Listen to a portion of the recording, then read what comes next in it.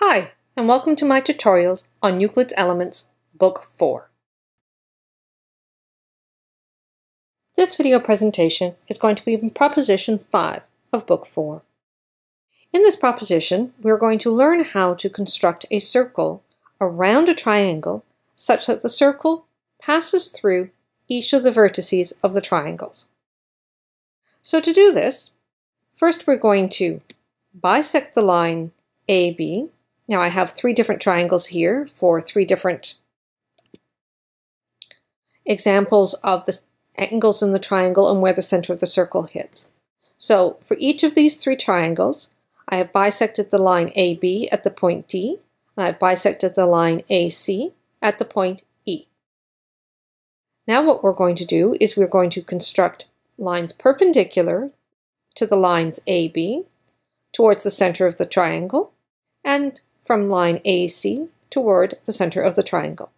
Again, you'll notice we have three triangles to show three separate cases. One, where these two lines intersect somewhere within the triangle, when it intersects on the base of the triangle, or in this case, if these two lines intersect somewhere outside of the triangle.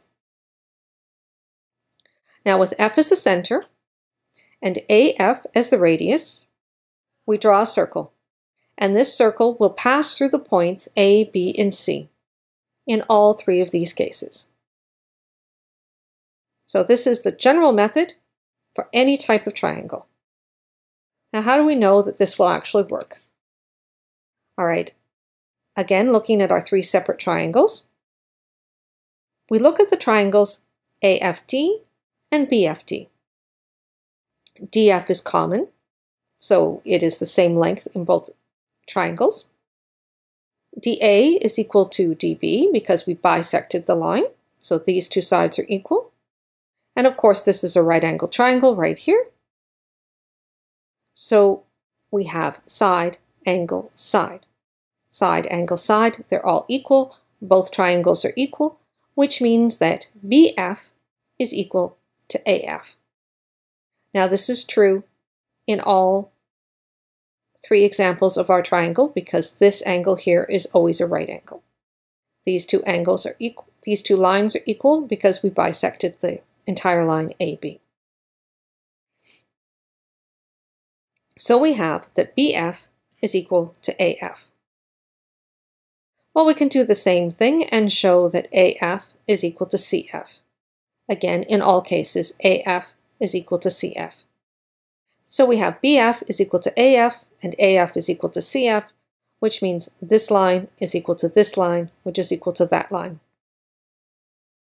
And since they are all equal, we can draw a circle using any one of these equal lines as our radii, and it will pass through the endpoints.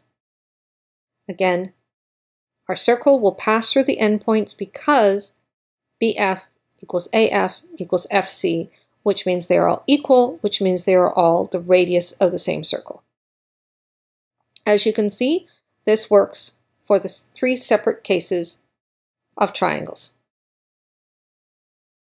Now we should make a note that if the center of the circle falls within the triangle, then the angle BAC is less than a right angle.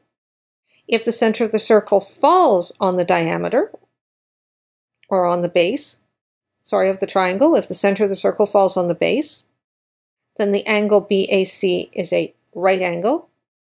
And finally, if the center of the circle falls outside the triangle, then the angle BAC is greater than a right angle. This will be used in further proofs. So there you have it. This is how you draw a circle so that it goes through the 3 points of a triangle. And that concludes this video presentation. To see the next presentation, just click the next button.